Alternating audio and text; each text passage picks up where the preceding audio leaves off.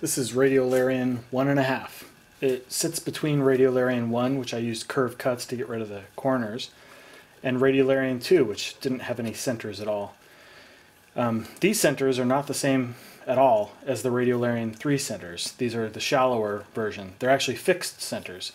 So some people have said that this is actually the canonical face-turning icosahedron, more like the Rubik's Cube and the Megaminx are to their platonic solids. This is to the icosahedron. It was a challenging design in that some of the parts are extremely small. I don't know if that's possible to pick up on the video, but this part gets down to 1.5 millimeters or so on parts of the neck. This is a little star arm that shows up on the puzzle here. To make this puzzle work, I have to build a Radiolarian 3, a much deeper version on the inside, to make the corners stable, give the corner a nice foot, and then work my way back out. And the size of the centers is fully determined by the strength of the material that I'm using, white, strong, and flexible on Shapeways. The fact that I can only build to a certain size of neck means that I basically have to trade off between the corner and the center.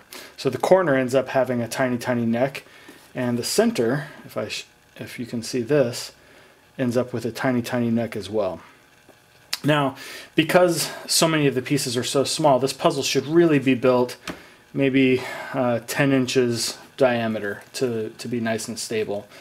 But I didn't want to pay for that. So the fact that I'm building a puzzle with pieces like this, they're sharp edges. So that means that lockups are very, very likely. So let's try a couple of turns.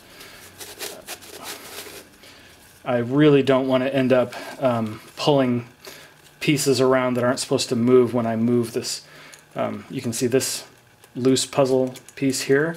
It's not actually loose, it's just that this material is, as Shapeways says, white, strong, and flexible. So even though it's rooted solidly inside the puzzle, it still has kind of a flexibility to it. Let's turn this a little more. Since this is a face-turning icosahedron, we have to jumble. And indeed it does jumble. It only has the one jumbling position. It's extremely shallow. But again, you can see that as I'm turning these pieces, the faces are completely safe. None of these faces are actually moved by neighboring faces.